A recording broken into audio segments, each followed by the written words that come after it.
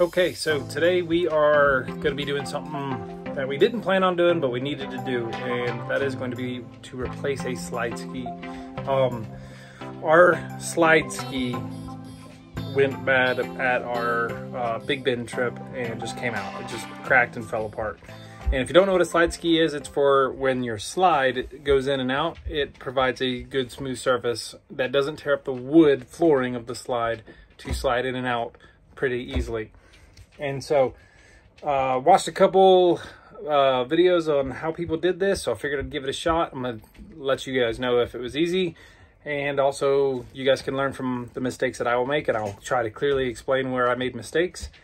And so yeah, we're gonna divide this into I guess, you know, the preparation and the actual execution of this whole thing. And so for preparation, we're gonna start by isolating our slides, and if you don't have that ability, you'll have to check with your specific brand of RV, but there should be knobs somewhere where you can cut off basically the hydraulic power to the slides, or just turn it off. I'm sure there's multiple ways you can do this, but so we're going to do that, and then we're going to remove what's left of the old slide ski, which I don't think there is anything left. I think I got it all. Clean up the edges and whatnot. Use our replacement slide skis. We went with the Duo slide skis. They're a little bit wider, which I like the extra surface area. And then tack it all back together, glue it all up, and call it a day. So first things first, we're going to go find our ports that turn on and off each side of our slide. Something I should have done a long time ago. We're also going to use a label maker to label them, and then I'm going to steal some of Amanda's nail polish so that I can always get them back to the original location. So we'll go from there. Okay, so as you can see, the expanding foam is on top of mine. So the only way to really figure out what's going on with this is to just essentially turn one off and bring your slides in. So I'm gonna carve this away, and then I'll show you guys me marking this with the nail polish so you can always understand what we're doing.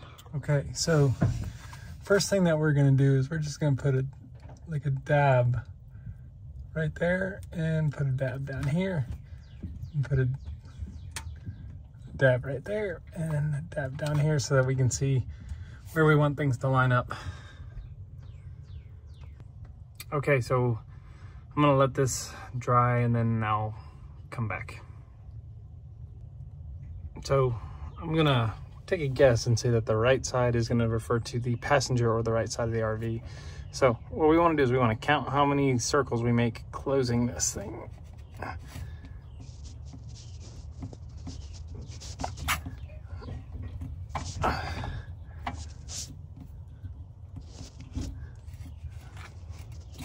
That's 1,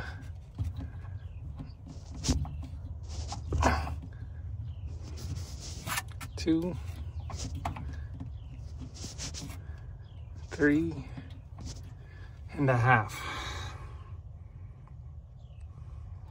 All right, let's see what happens. Okay, so this one wasn't the right one. This one was. Weirdly though, this one went 4.5 turns, and this one was only 3.5. So, all right, let's try this again.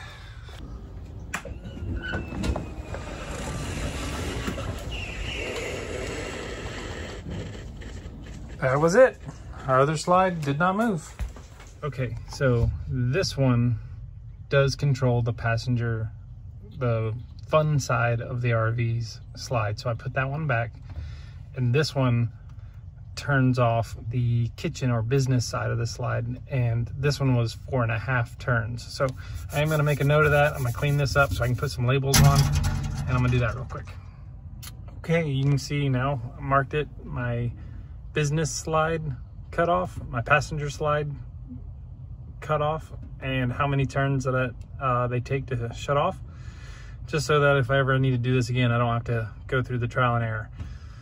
All right, now we're gonna get rocking and rolling on the actual slide ski part. Okay, so as you can see, there's still parts of this slide ski on there, but it's supposed to be a slide ski that runs this whole length and up underneath. And you can see where the tape is that we're gonna clean off. To give you an idea, this is something you should actually probably check on your rig. Here, let me show you. Okay, so this is the other slide ski. We got a broken piece, it's falling down. We got a crack, just all sorts of issues. Not really sure what caused it, but it is something that is fixable. And so the first thing we're gonna do is start by taking everything off. So what I did is I did pull the slide in. I'm gonna pull it in a little bit more to show you. We need to take this screw out, and we'll probably take this one out, and then we'll run the slide back out so that we can get that cap off.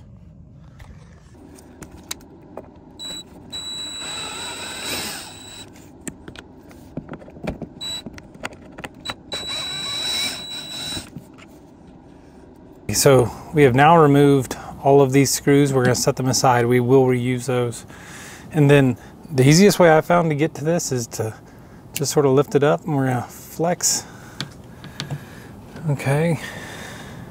It's got a good grip. So try taking a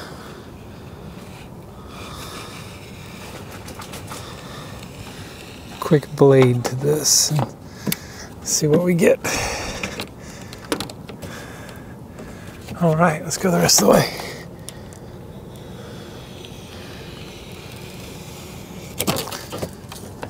Well, there we go.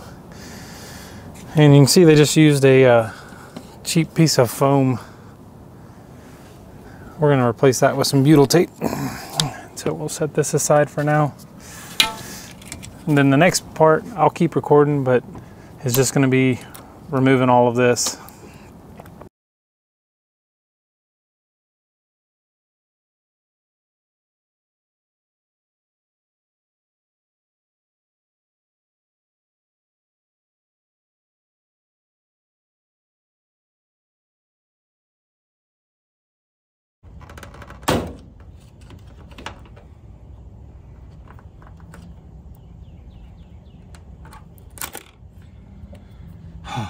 That was the piece we needed to get out.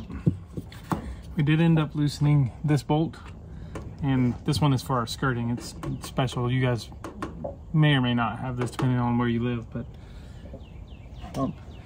so yeah, now we're gonna scrape all this off and then scrape this stuff off the bottom and go from there.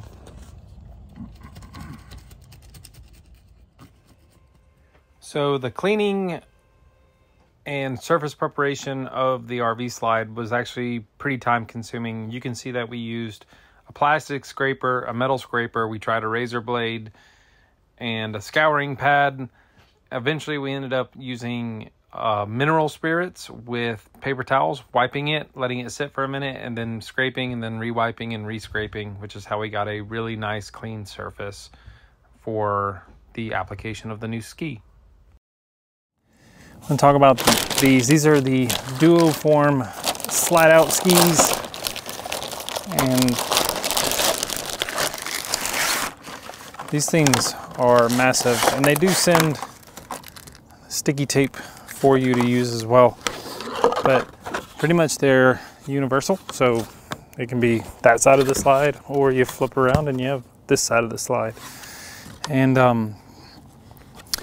the difference is the original slides were only about this wide. I don't know if you can really tell, but like this has so much more surface area. The plastic's not, you know, breaking as I touch it. And so this is going to be our next adventure after we lift the slide up a little bit, and we're going to jack it up. There are, I'm sure, safe ways and unsafe ways to do this. I have seen quite a few videos where they just use a bottle jack and a 4x4 and a piece of wood. That's ultimately what we're going to do. But our next step, once we get it jacked up, is we have to figure out how much we have to cut off because they come longer than the slide. And then we're gonna need to trim this up. So our next step is to lift the slide up. So we got 2x4, a little stubby 20-ton bottle jack, and we have two 2x12s up here supporting this. And we're just gonna raise it ever so slightly. And it's sort of hard to see, but like we're raising it like by 1/4 inch increments. We're just looking to have enough room to get under there. Now we don't obviously want to stick our hands under there unless we have to, but that's the premise of what we're doing right now. And we want to be cognizant of not pushing up against the top part of the frame of the slide. And so we're literally going to get enough room to work, and then we're going to stop, which is right there. Now, our next thing we will do is we'll cut, I have like a scrap piece of 2x4. I'm just gonna cut a strip off, stick it underneath inside the slide in a couple places where it'll fit. That way, if the jack fails for any reason, I don't lose a hand if my hands are under there, which is obviously not ideal. So, we're gonna get to that. So now that we have our slide jacked up, we're gonna look, and you can see it's lifted up. So we're gonna put a board under, make sure that we're trying to work as safe as possible. Actually, we're gonna do it like that. We're gonna try and make sure that we're safe while we work. And so our next thing is to get the slide ski and measure. And actually, we could probably run a tape measure up underneath this and get pretty close to our measurement for what we need. Let's give that a shot. First lesson learned is that even though the slide is lifted up high enough for what we need to do it with, we couldn't fit a tape measure underneath. And I really only want to do this cut once. And so we're gonna use a fabric tape measure and run this up and through. I'm gonna let Amanda hold that right at the end. And then I'm gonna measure from there.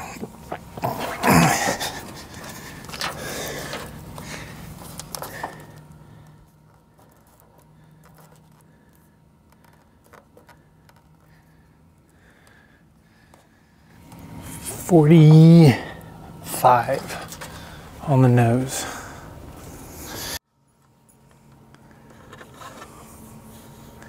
Ooh, I almost made a mistake just now. Because the way I'm holding it is for the other slide. If I had measured and cut, I would have cut it for the other side. So I need to actually flip it around like this. So this slide fits in like this. Another lesson learned. So I said 45. I'm going to measure 45 from the bottom of this lip, which will give me a little bit of extra wiggle room for what I need to do if I need to make any adjustments. So now I need another set of my hands. Okay, now we're going to do a quick dry fit. And so to do this, we're going to slide it in from inside the RV. Coming down on you. Needs to go flat, honey. I'm just zooming out.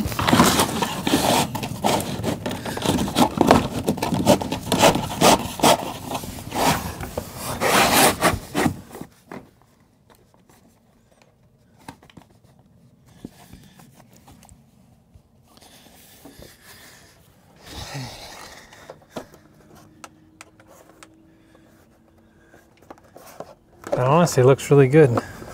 How's it where you are? It was perfect. Perfect. So obviously we'll have to push this up, and I'm not going to do that right now, but you got to think about your clearance. So a couple of things for us is we have these cords. So what I'm going to do is I'll trim a section because we have to make room for all these. So we will trim on the bottom side a section where all these will fit through. Is it still good where it's at? Right on the corner. It's having some trouble right at the... Yeah, we'll get to that too.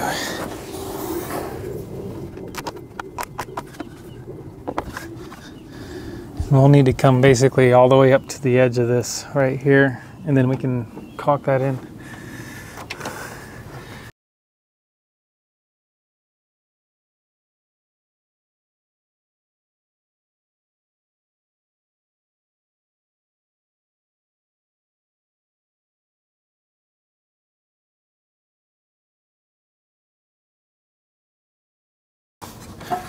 All right.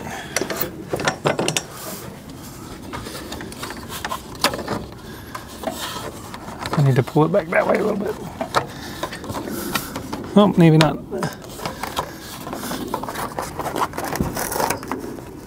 Perfect, and then we can fill that with great stuff. That'll be good. Okay, so now comes the fun part, is taping all this down. So we're gonna push this back out and get it ready to go.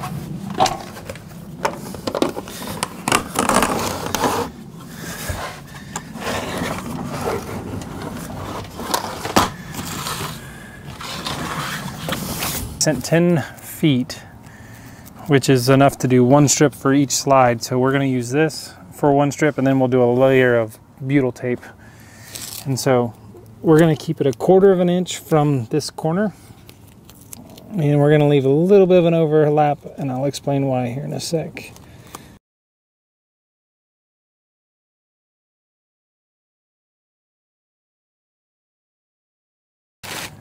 Then on top of that, we're going to add our butyl tape.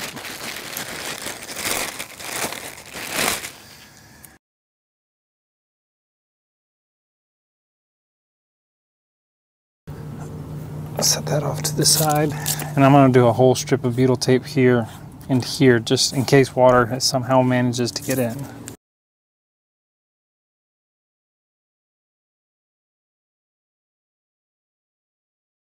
Let's get this bad boy put in place.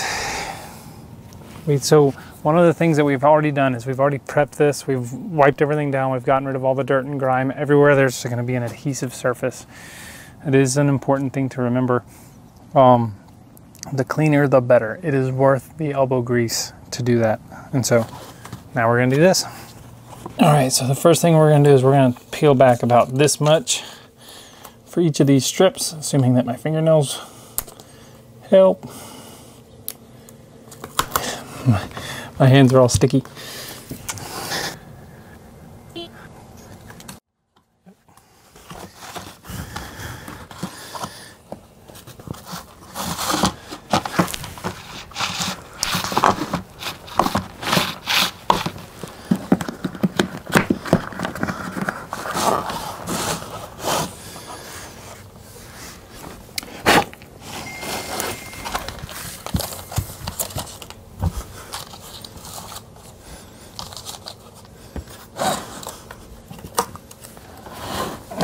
See, we want this to go under, so when it goes through we can grab it.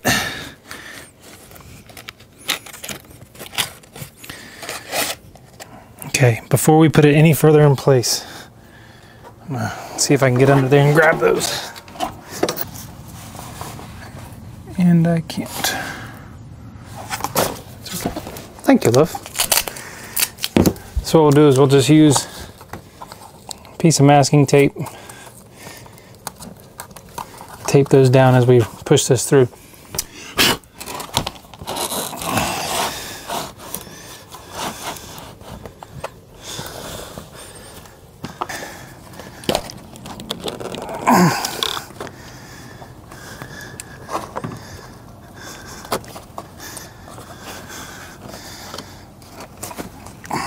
How are we fitting up there? How are we looking up there for a fit? Is that room to go back? We just don't want that kind of pressure. We want it to fit Right. Smooth. You gotta trim a smidgen off. Luckily it's right here.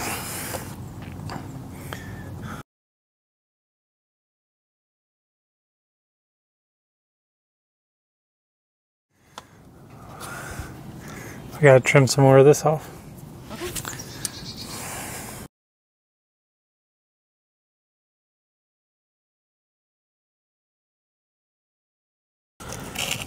All right, so we're gonna start with this side. Yeah, so press up and over. Like you want to push it like this way if you can, like towards the side of the slide. So literally just. Yeah, we want it the bottom corner to be matched. You may have a little bit of gap. I think I have a tiny bit. You will.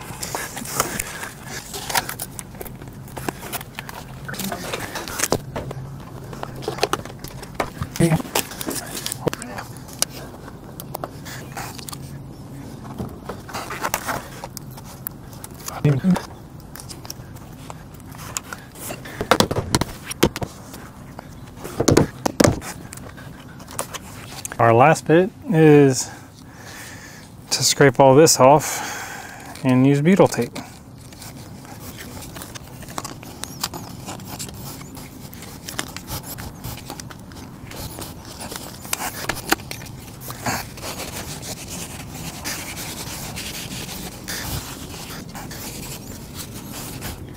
So the next thing that we're going to do is we're going to actually use this jack one more time to really press up on the bottom. So we're going to put everything back in place and then just push on this and let it hold, and then we'll slide over and let it hold again so that we can make sure we have a really good seal on everything. So let's get to work.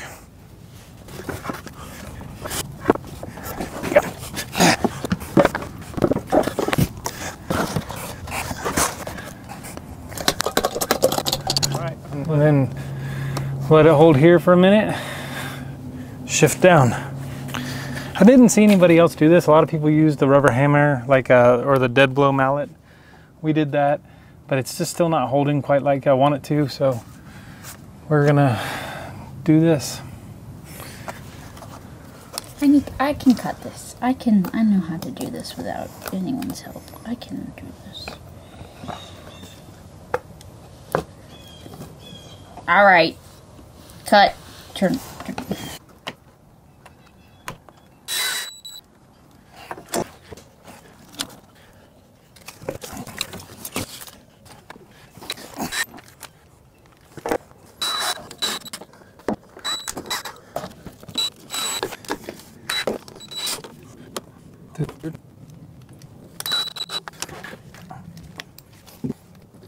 One more.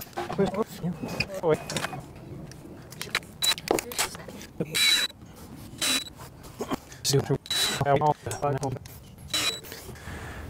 All right, on to the next side.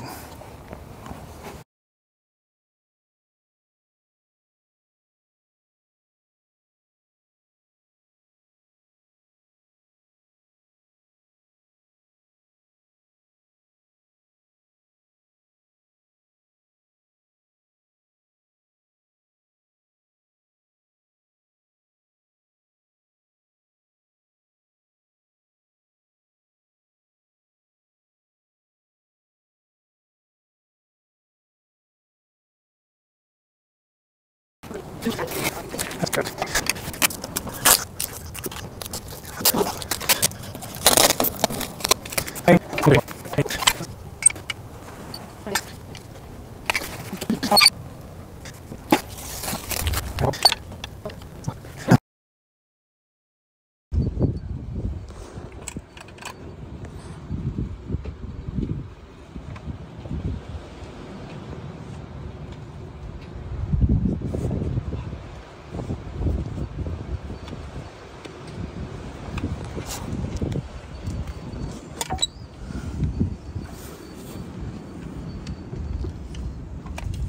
I've literally never seen anything more brilliant than what you just literally did.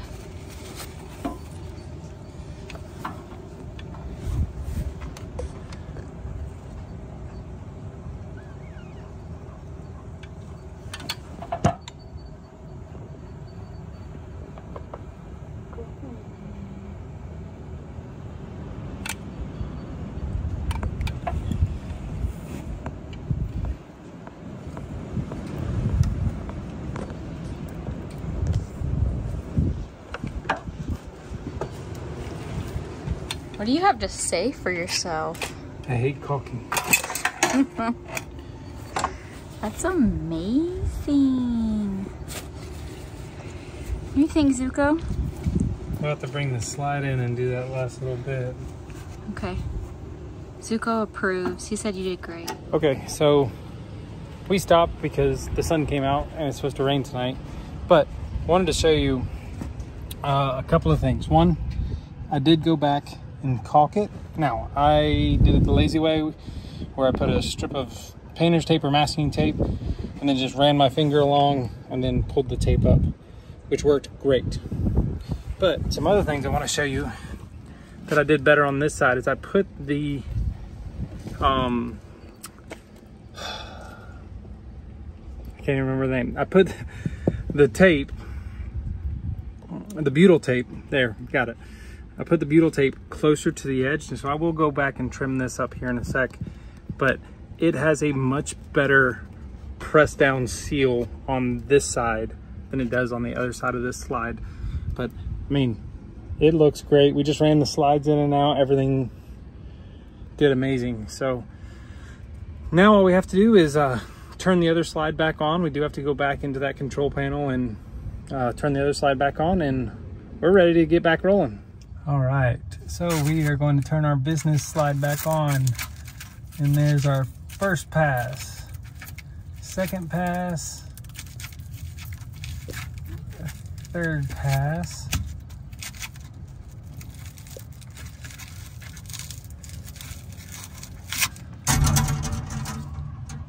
four, and we're pretty much right on the money.